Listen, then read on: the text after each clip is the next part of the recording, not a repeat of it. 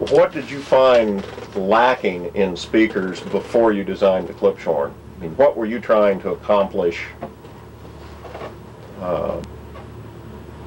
that no one else had accomplished? Well, I guess you might say I was trying to copy what Bell Telephone Laboratories had done with their demonstration of stereophonic sound reproduction. They had some huge speakers about 6 feet high. The woofers were about 5 feet square. And the tweeters were multicellular. They used 3 of these speakers to reproduce the orchestra in full spatial rendition. They published the Symposium on Auditory Perspective in 1934, and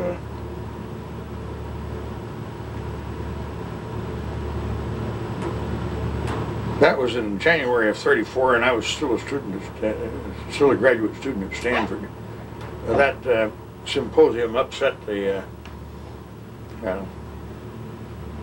electronics department of the electric engineering division at Stanford University. We didn't even have our class discussions were on stereophonic sound. Mm-hmm. What type of dynamic range were you trying to deal with back in the early days? Gosh, how much dynamic range? I mean, that was a lacking quality of a lot of speakers at the time, wasn't it? Yeah. The ordinary speaker would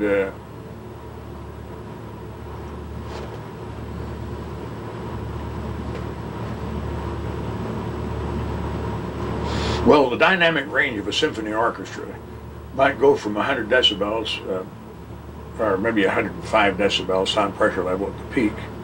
And the noise level in the auditorium would be about plus 55.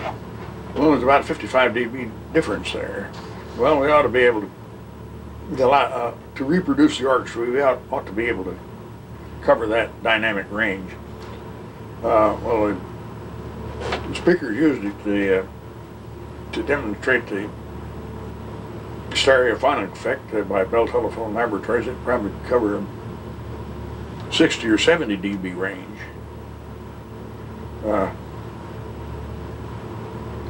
Well, from the noise level to the highest sound pressure level of the orchestra was quite a demand. Actually, it's no problem to get a speaker to cover that dynamic range. The only thing is, when you get up to about 105 decibels in an ordinary sized living room, you're up to up to an acoustic watt of sound pressure output. And very few speakers would produce that much sound pressure level without a lot of distortion. That's where the horn comes in. The horns are more efficient by a factor of 10 compared to ordinary direct radiators. And you can get 10 times as much power output from a given amount of electrical input.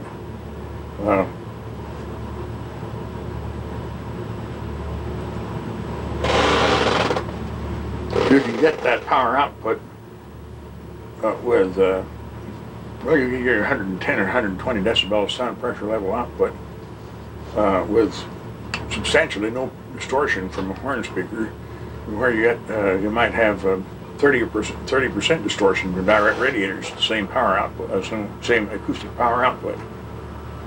So it's acoustic power output that's important, not electrical power input. Yeah, these folks that advertise that their speakers will stand 100 watts input, that's a little bit like bragging about how much fuel your octane burner can absorb.